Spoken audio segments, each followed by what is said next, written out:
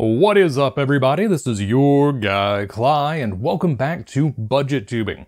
And more specifically, shoestring budget tubing, where I talk about content creation gear in the $10 and under price range. And I've got to admit, I did not expect to be reviewing another microphone from Five Below so soon in this series, because as I mentioned in the first episode, this mini-series was actually inspired by an item from Five Below. Specifically, the Bugha LED Gaming Microphone, because while it is just $10, it's absolutely terrible. And it really has no reason to be, as illustrated by another microphone Five Below carries, that being the Pulse desktop microphone, which they only charge $5 for. It's actually pretty decent. Also, as of the recording of this video, all three of these microphones are currently for sale, though only the Bugha microphone is available on their website. The USB microphone as well as the Pulse are only available in stores. Now, before I dig into the microphone proper, let's take a moment to talk about this packaging because, let's face it, it is very understated. In all honesty, if it wasn't for the fact that they foil embossed the name of the product on the packaging, I would have completely missed out on this. Fortunately, they do also have a nice popping white print on the side here, which, while not as eye-catching as the foil embossed version on the front, still does stand out a bit. Oh, and before I start talking about the back of the box, I've just got to say one thing about the front here, and that's this list of buzzwords, because we have podcasting, blogging, live streaming, gaming, recording, meeting, social media, and pop filter. One of these things is not like the others.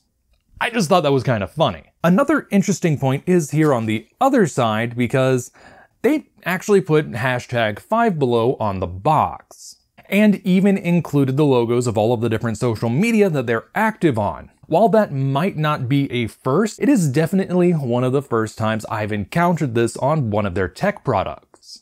In fact, if we flip over here on the back, you will see it says that this product is distributed by 1616 Holdings, which is what is emblazoned on all of the different store brand products from Five Below. However, for all of their influencer/content creation focused gear, they'll use the brand Trax, as you can see on this 6-inch studio ring light.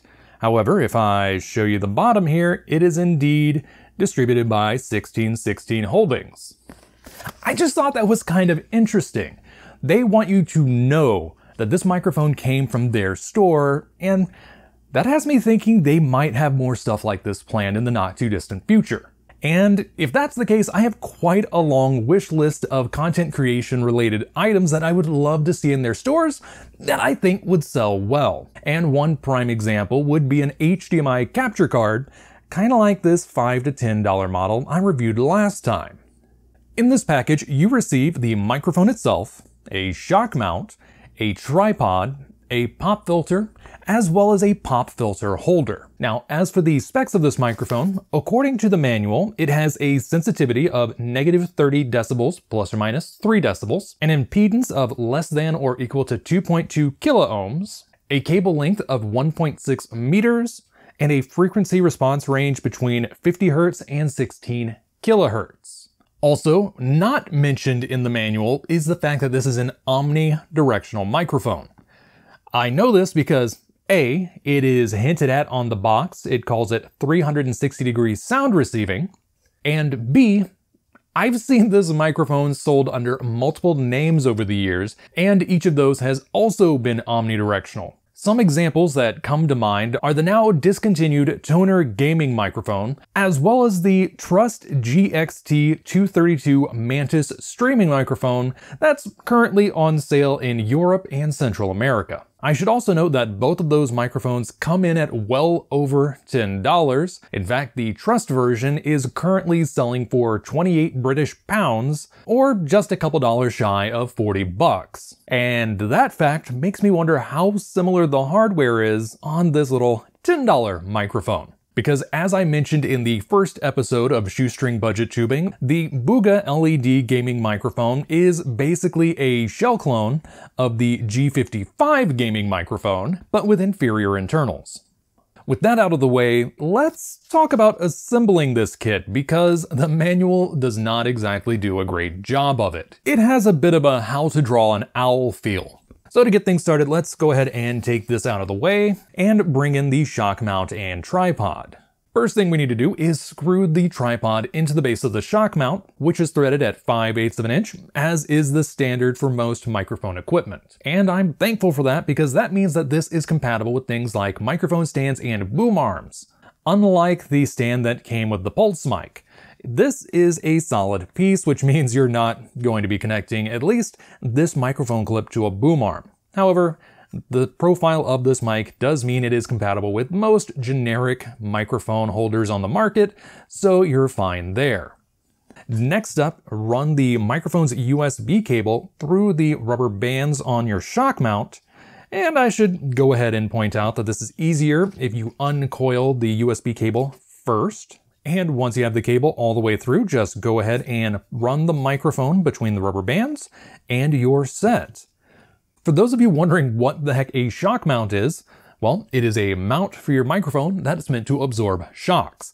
AKA, every time you bump the cable, this is going to allow the microphone to bounce around freely without rattling, and so you're not really going to pick up as many of those sounds as you normally would. Next up, we need to install the metal rod that is going to hold our pop filter.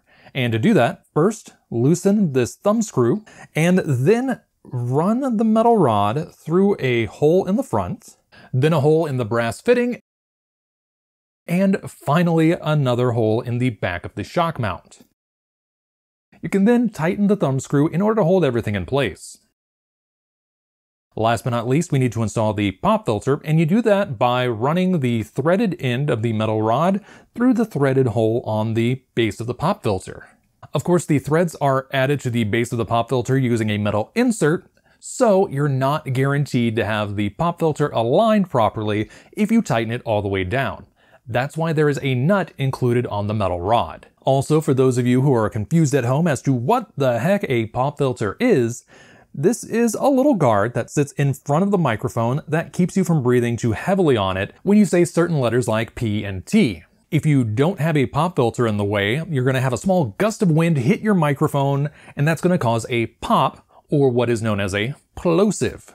And I'm very happy that Five Below actually included a pop filter in this kit, because there is a disturbing number of content creators that don't use them. And once you know what a plosive sounds like, you're going to hear them everywhere, including on channels with millions upon millions of subscribers. And admittedly, that's a bit of a pet peeve of mine because I've become a bit obsessed with audio quality thanks to making all of these videos.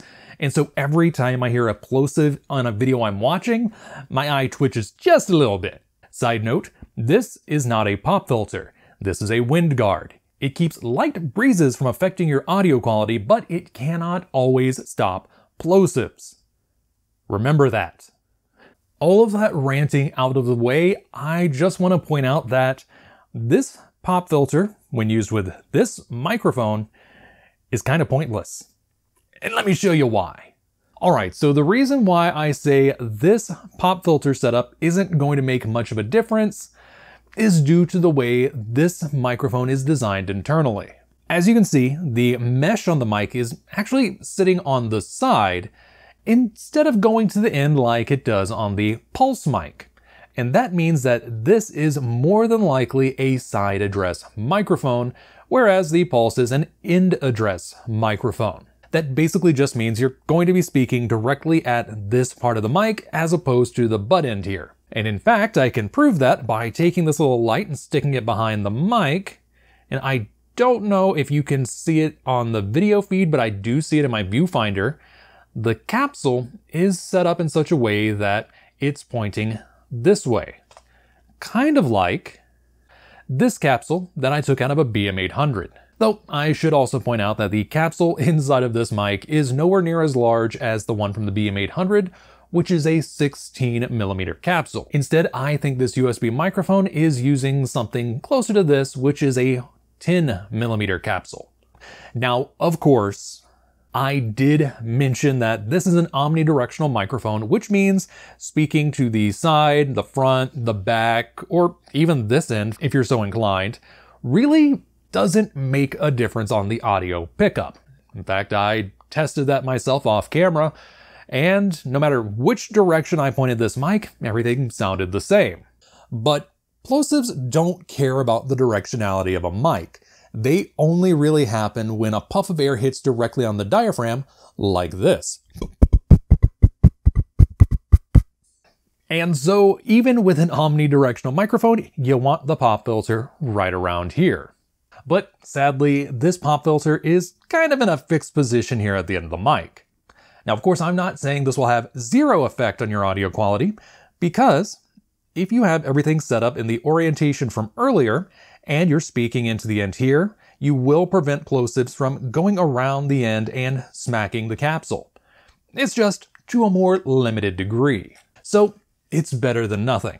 Ideally, what the manufacturer should have done is use a setup similar to this one right here that's being used with the toner TC777, where instead of using a fixed metal arm to hold the pop filter, it goes with a proper gooseneck, allowing you to adjust it no matter where the capsule is on your microphone.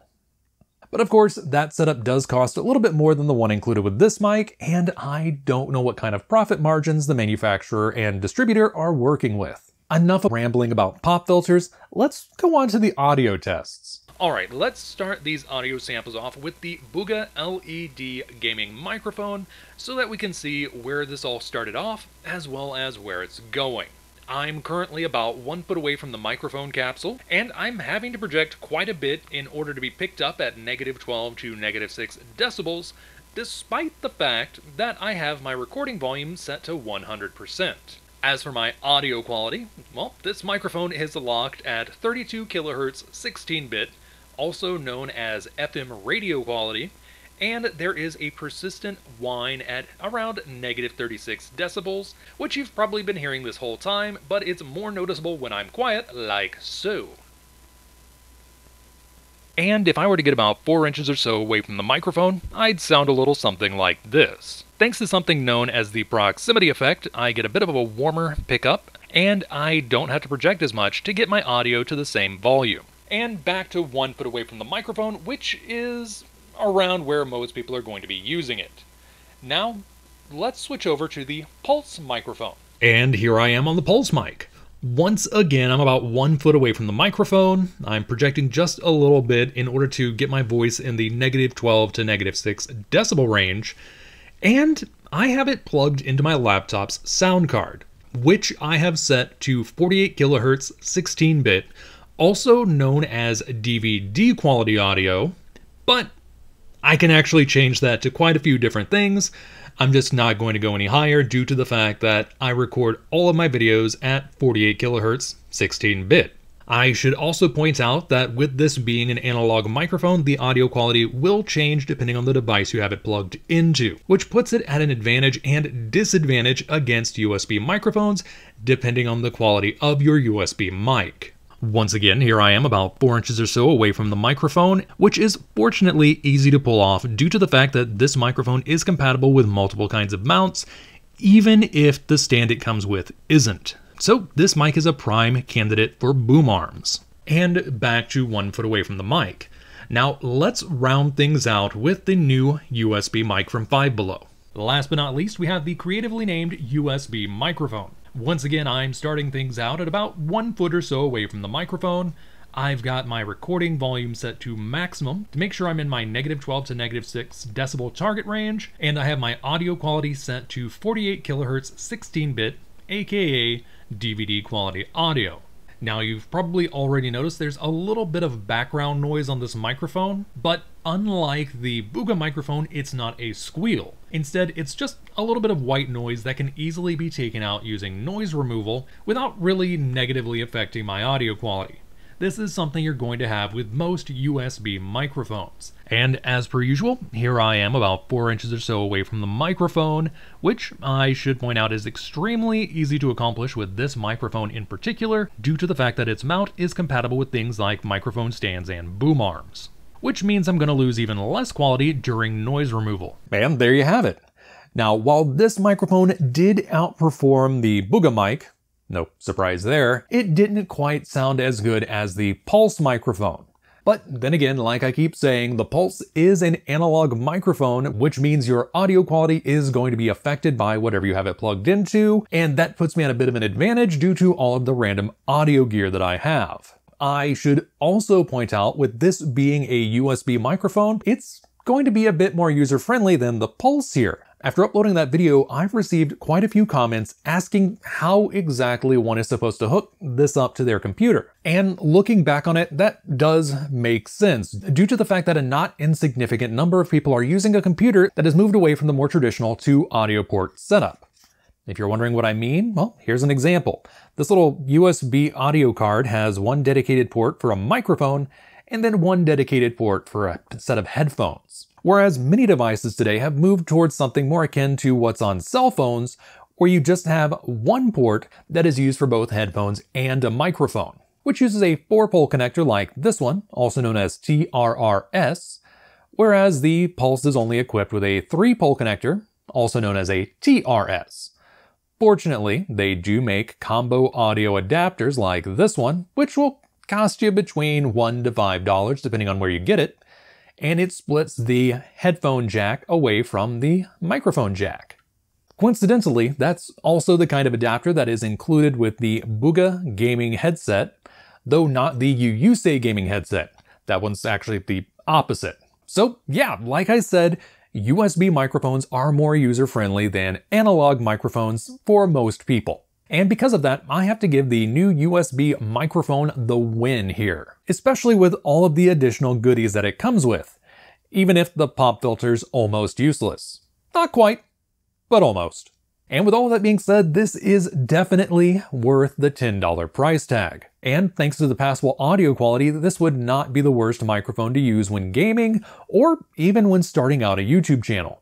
Though you may want to look into noise removal or a noise gate. Now I just have to keep hoping that Five Below is indeed going to keep introducing content creation gear like this in their new black box or hashtag Five Below or whatever they want to call it line. Seriously, give it a brand name. Trax would have been fine. But you know what, I'm not going to critique it that much if they're going to keep coming out with stuff like this, especially if we're going to see something like maybe a $10 boom arm. Putting that out there. I mean, they do have similar items for cell phones, so you never know. But I think I've rambled on long enough, so until next time, this is your guy Cly, signing off.